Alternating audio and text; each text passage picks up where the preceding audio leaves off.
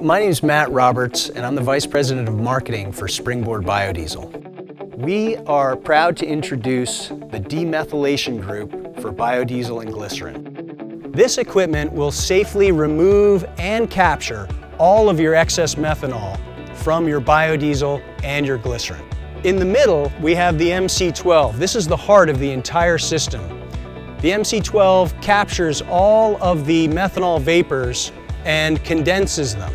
It is also where an operator will control the entire system using the touchscreen pad.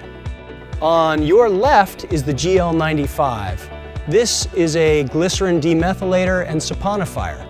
Working under vacuum, it will pull glycerin from a BioPro or from any container into itself, and then using heat and agitation, it will remove the methanol, which is then condensed in the MC12, and after injecting lye, it will then expel a solid block of soap.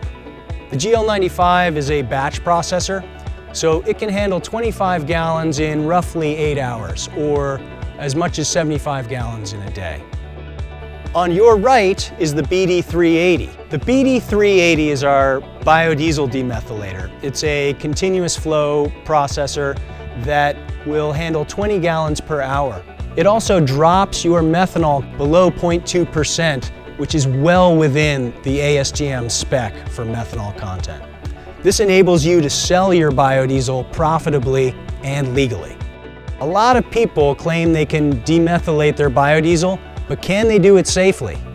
The BD380 is extremely safe, it's easy to use, and it'll bring you to profitability quickly and confidently. This demethylation grouping can be configured as you see it here with all three machines, or you can get just the glycerin demethylating option or the biodiesel demethylating option. Like all of Springboard Biodiesel's equipment, this grouping is state-of-the-art, it's safe, and it's extremely easy to operate.